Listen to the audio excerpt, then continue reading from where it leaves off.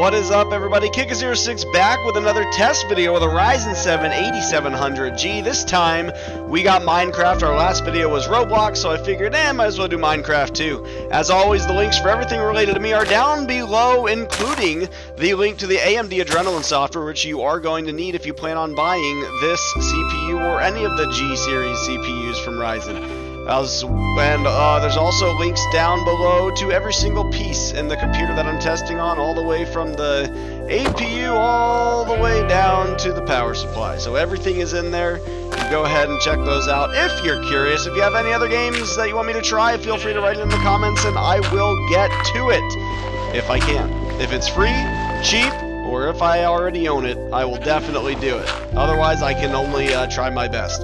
So, we are on complete maxed settings. Everything is maxed.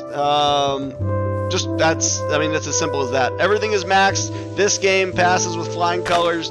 10 out of 10 would recommend. Fantastic APU.